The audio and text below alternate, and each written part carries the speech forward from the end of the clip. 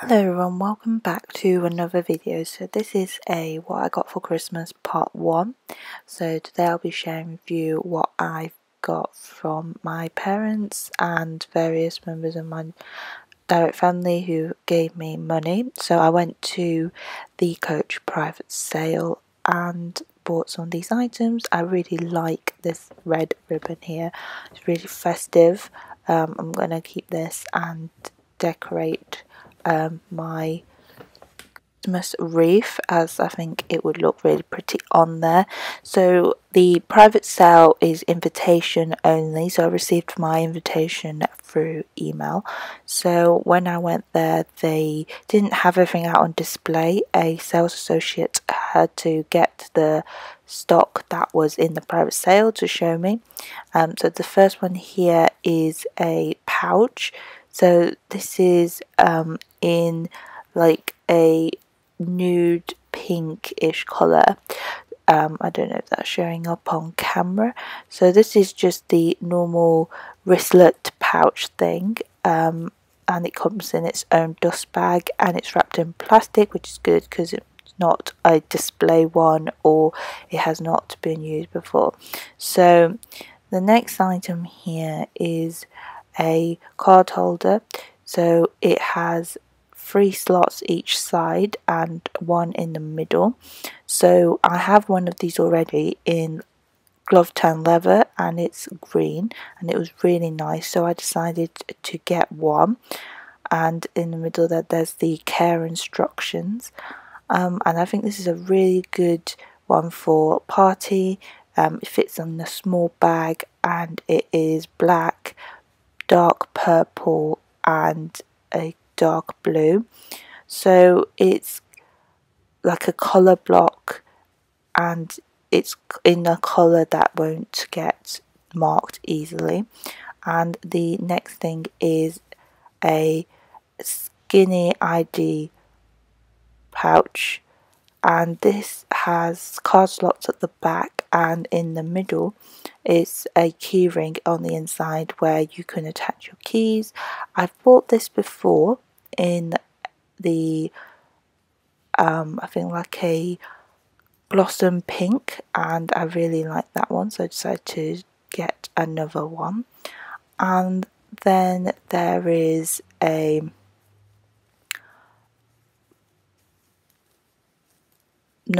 card holder. So this card holder is not for me. I decided to get this as like a spare present because they had another one in stock and I think it's really good, so this will make a good present for someone. And then this is a complimentary gift that I got with the purchases. This is a card holder and I love the turn lock on this and the embellishment. It's really smart and it's really cute at the same time. It's quite small, so it'll fit a few cards, but it's really nice. It's in like a pebble grain leather and the inside is a reddish purple, although it's coming up like rather brown. This would go very nicely with something that I'm about to show next. So with these items I paid for some of them with my Christmas money, but I've also bought some myself, so it's a bit of a self gift and also gift from family. And the next item that I'm showing you is really exciting. When I saw this I did have to think whether I would buy it or not. I do have a few bags already, but this is quite like a dream combination. Just look at that. I already own a Parker, but not in this size. So this is the Parker top handle 32, whereas I have the smaller one, I think 28, 25.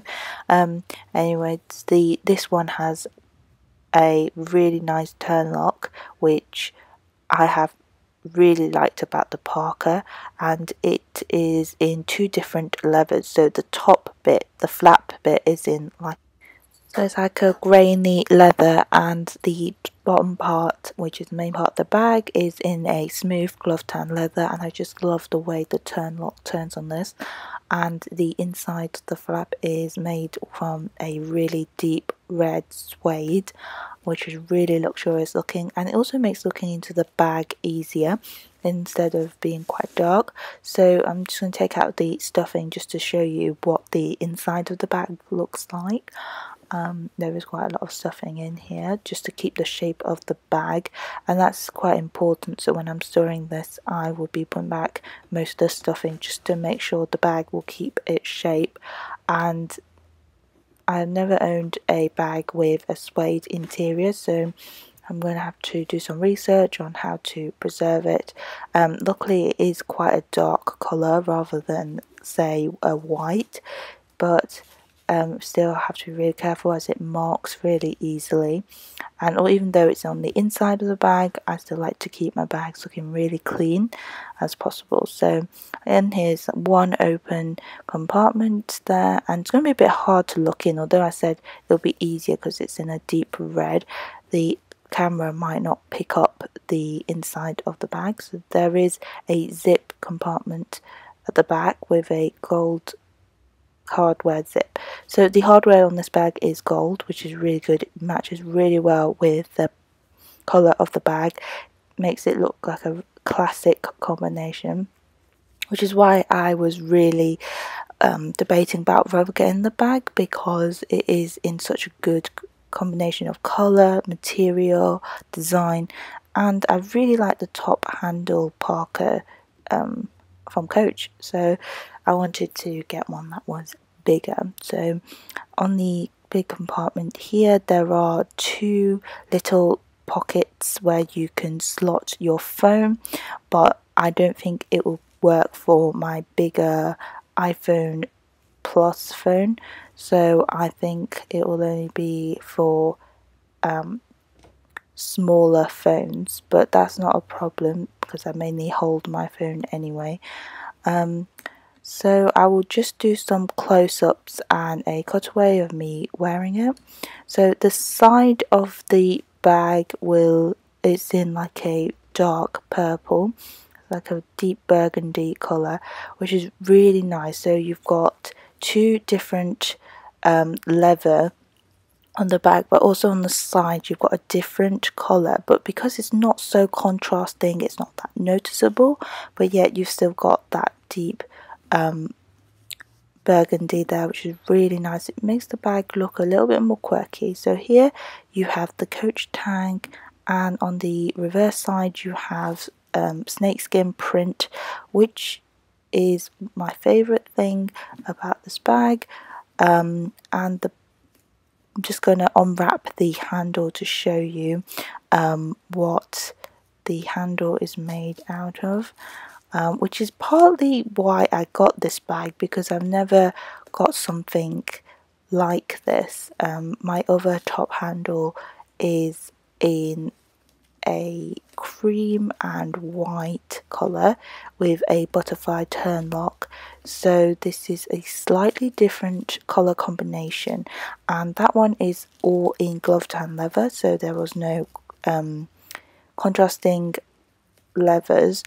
So I found this one a little bit more fun, I guess, and I'm almost done taking the wrapper off, and it is in this gorgeous snake print, and it is really special. I think there is quite a lot of wrapping on this bag, but just to reveal this really nice top handle, and it's not something that Coach do often, so it is in real snakeskin.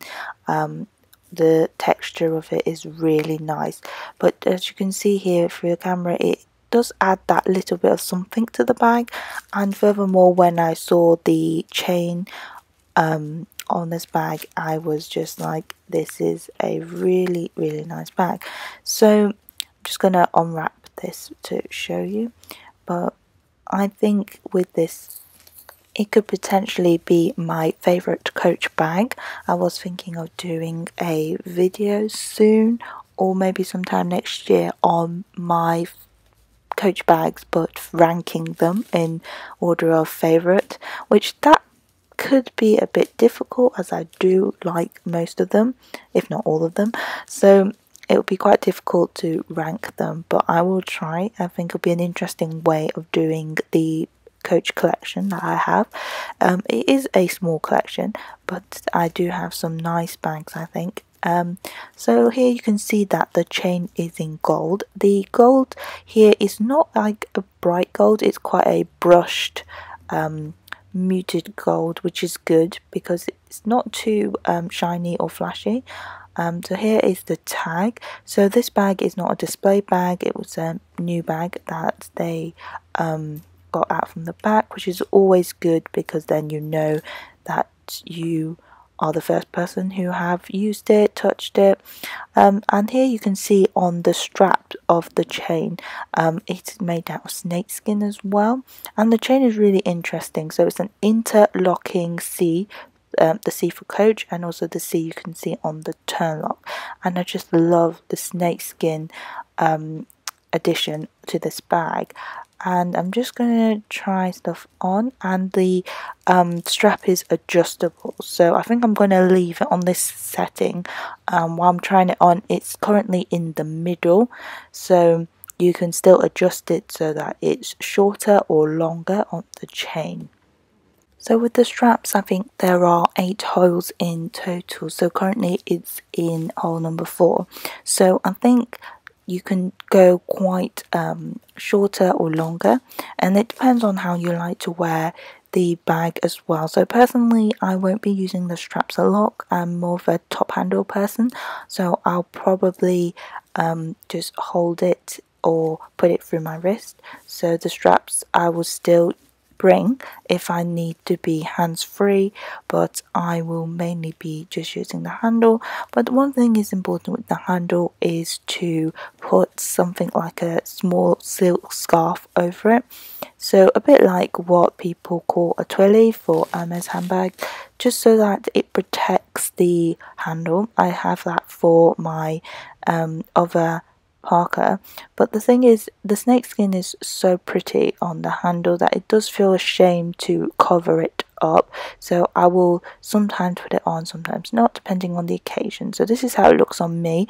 I'm 165 centimeters tall, so it just comes under my, well, on my belly and not just to my hips. So if I put it on the just one shoulder, it is just around the hip and bum area, which is pretty much where I would wear it.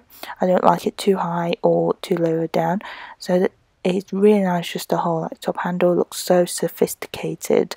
It is a perfect size. I think it's functional but not too big at the same time. I should have also said that the chain is like a dark purple glove tan leather underneath, and the snakeskin is on the outer side. So with this bag I was really tempted, but it was slightly pricier at 275, and with this it's not that expensive considering how big it is and its Coach. So it was in the sale. So with the private sale they did have quite a few different ones of these. So they had a Oxblood one, a white one, but out of the 3 I think this one stood out the most. From the first moment I clapped eyes on it, I was like, this is the one, if you would like. And I love the back pocket as well, although I won't be using it, it adds something to the bag. And this is again the card holder that they gave, and I was just going to show you how well it matches. It has the same turn lock, is in the same colour. The leather is slightly different. This one is more like a smooth grainy, whereas the top bit of this is like a more solid grainy leather. So it's not an exact match, but it's very close, and I'll be using the two together. I was thinking of getting the bag personalised, but I'm not exactly sure how I would like it yet, so I'm just going to leave it for now and enjoy it as it is, and when I feel like it needs a bit of colour or something, I would personalise it. And so I also got some extra bits in the sale, a coach sale, so this is open for general public access. So I got some bits here that I'll show you in this box. So it comes in this big wrapped paper thing, and then I love the coach stickers, so I never really rip them if I can. So this is a notebook set and it has all the floral patterns. It comes in 4 pieces. I will try to do prices below, but some of these items might have gone out of stock already. But I'll try my best to link these items and all the items that I've shown so far in the description below. So this is a photo frame bag charm. So this is in the floral pattern, which matches with the notebooks that I've just shown. So this is a bag charm. You see here there's a hook which you can hook onto handbag, and also a keyring. You can also use this as a keyring rather than bag charm, so it's very versatile. So you open this up and you have 2 compartments where you can slot photographs. They'll be passport size, but it'll be really good if you can attach this to your bag or handbag and put pictures in that are sentimental, so that when you're on the go you can see loved ones or things that matter to you most. I already own one of these in that exact same colour. I just want to get another one for my bag, and then there is also another one in here but in a different combination of colours and hardware. So this one is in pink, whereas the other one was in a cream, and this is also a floral pattern, but the hardware here is silver rather than gold, and also it's the same with the inside. Again, you can put this on bag or keyring, so I might use one for keyring and one for bag charm. Probably the white one as keyring because I already own one of those and I use that as a bag charm currently, and this one will just be another bag charm. These are really good, I think, as well. I might actually keep one to gift. I think this would be really nice for, say, mum or auntie or someone like that. Then the next thing is an accessory that will go nicely with something that I've already shown earlier. So in here is a bag charm. So it is a dark blue sea with crystal embellishments, and this would go on the parka that I have shown earlier. I love that all these little small items come in their own dust bag. It makes gifting nicer, and also it's good to store them in dust bag, and this is how it looks on the parka. It does kind of blend into the parka a little bit, but it does add a little something. Perhaps it would be better on a cream or like a lighter colour, so it might be better on my smaller parka top handle. Next box is a self gift. I got this a while back as it was a pre-order. I ordered it in September and it didn't arrive until late November. So this is from my favourite YouTube channel and it's on cats. As you imagine, I am a big fan of cats, so the YouTube channel mainly do content on the cats that they own and also pet care related stuff. I've been following and watching their content now for about 2.5 years and I really enjoyed it. So this is the first time I've ordered merchandise from them. As they are based in Taiwan, it is hard to get international shipping for their stuff. They mainly ship to Asia, so like Hong Kong, Singapore, Taiwan, so it was a bit difficult to get hold of. So here I've ordered some calendar, diaries, so it was a whole set. It was roughly about 50 pounds, I'll say, and I think it was 1,000 and something Taiwanese dollars. I was very nervous when I first bought this because I didn't know the conversion rate, so I was looking at the price thinking this is quite expensive, but when it does convert back to pounds, it's not that bad. So it does come in a big A3 diary, sorry, A3 calendar. I'm just going to flick through the months to show you. There are quite a few pictures of cats on there, which is good.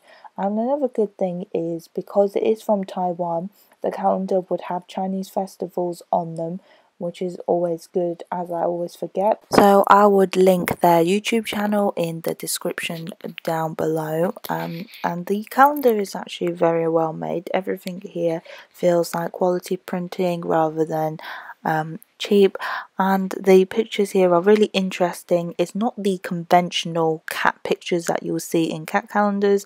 It's rather more creative, I would say, and it has scenes actually from Taiwan, with the cats that they own on there. I think they own about 8 cats, I think, and all of them are very different in their own ways, and it's really good then that I have the calendar. So other than just this A3, it also came with a desktop calendar, and the desktop calendar is really intricate as well. So this I'll be hanging up, and the desk, oh, this is the poster calendar, so it has the yearly view, so it's smaller, so I'll probably put this up on the wall as a poster. And as you can see on the months there, each corner has the cats that they own. So this is a desktop calendar that I was just talking about. So I'm just going to open it up. This is so cute. I've never gotten a full set of something in terms of calendar and diaries. And I'm really excited about this. So here you can see it's kind of roughly half and half. So the top half is the monthly view and the bottom is a picture of the cat. And they are really cute and creative, and I've just noticed that at the back there is a to-do list, and also the picture is actually detachable and it becomes a postcard, where you can affix a stamp and also write on the back of the postcard, which is actually really good for if you want to keep all the pictures without having to keep the whole calendar, and also if you want to send any of them to people who like cats.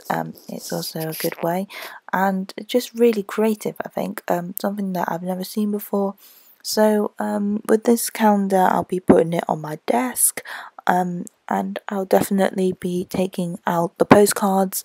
I've really actually been impressed with this collection. It's been really well designed and thought for, and I love one of the cats there. It reminds me of one of the cats I used to have when I was younger. And at the back here there is a yearly view as well. So I'm just going to fold it so that I can show you what it looks like standing up, and I'm also keen to test how well it does, because the bit that's used for the stand is actually quite a soft cardboard, so I'm a bit worried whether the weight would be evenly distributed at the beginning of the year, where most of the pages are on one side. So here I'm just going to fold it and see if it bounces.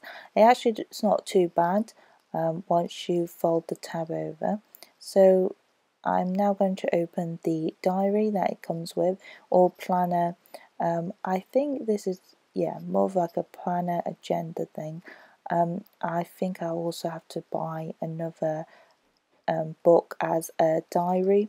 So I like to write a lot actually in my diary, so a lot of the planners I'll just use for writing down appointments and stuff that I need to do. And so there's like some yearly view stuff. I actually really like this, so it's quite spacious in terms of the grid. It's almost like a calendar for the weekly view, sorry. So yeah, so each page has a picture of a cat, and so there are also some bits where you can write down notes.